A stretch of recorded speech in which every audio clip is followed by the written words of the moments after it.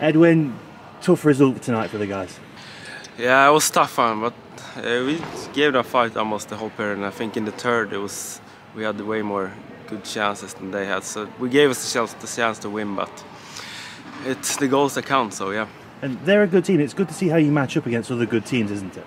Yeah, this is a team we gotta have to beat in the future, that we're gonna fight with, so it was a good test for us today. And it's been a bit of a whirlwind start to life in Nottingham for you. You've not played a game in Nottingham yet, a lot of games on the road.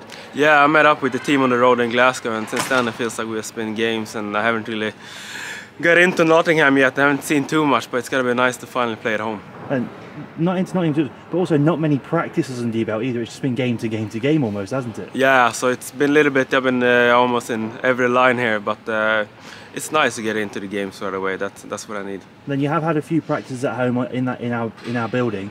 How excited are you to get in front of the Panthers fans tomorrow?